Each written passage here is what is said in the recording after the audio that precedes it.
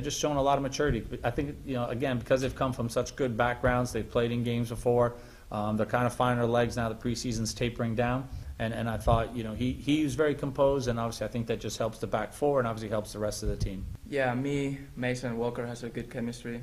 We played a lot last season, almost the whole season together in the midfield.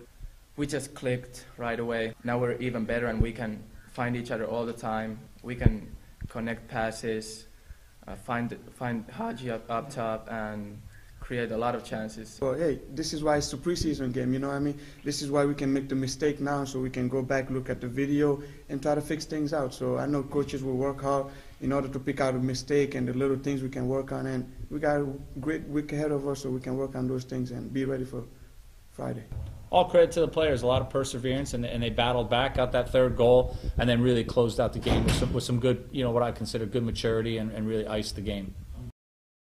Fans, don't forget you can follow the Knights on social media.